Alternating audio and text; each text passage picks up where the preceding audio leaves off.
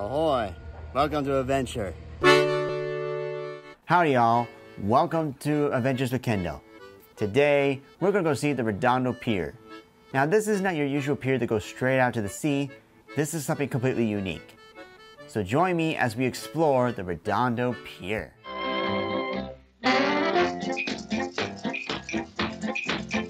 Ahoy!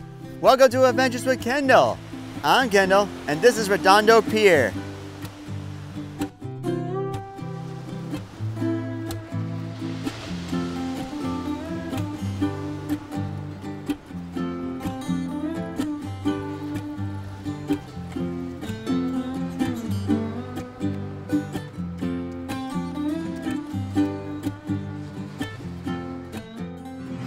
This is the Redondo Pier.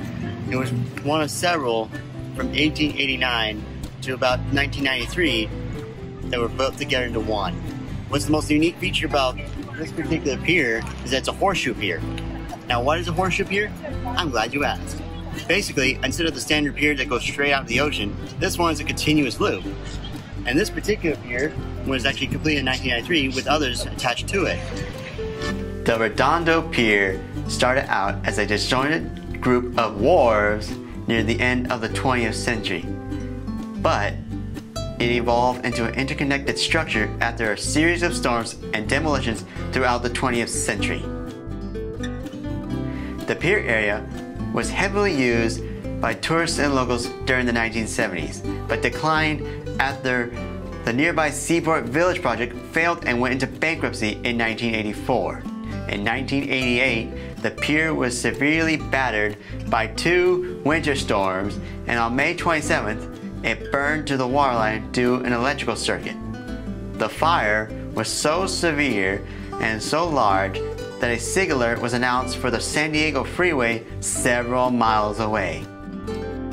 The pier's modern reinforced concrete version was completed in 1995 and has brought back the appeal to Redondo Beach's business district ever since.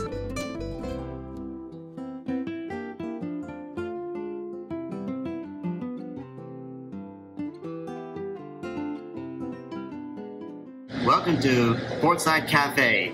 Now we're here because there's a great place to eat out here in Redondo Pier. Now, you see I have just a burger, meal, and fries. That's not all they have. They also have a pastrami, which my wonderful cameraman has, and also other meals, including a kids menu. If you have kids, they'll love the menu. I guarantee it. Now let's head to the lower docks of the Redondo Pier. Here we'll see the amazing boats that people have here, as well as the other activities you can do around here. Come on, let's go check out this place.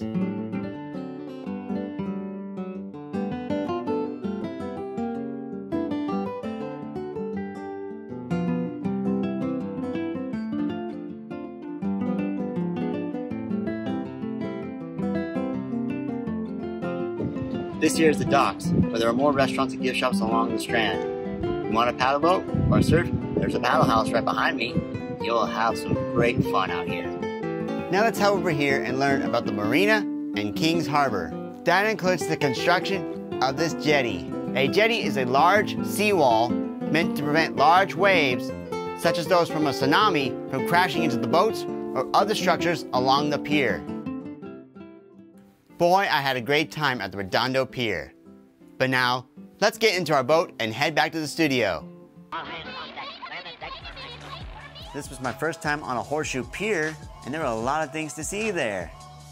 That burger, that was a good burger. The pier is also great for fishing and shopping. I highly recommend going on there when you're in the area. Well, that's the end of the show. See you later, folks, and may your gifts bless the world.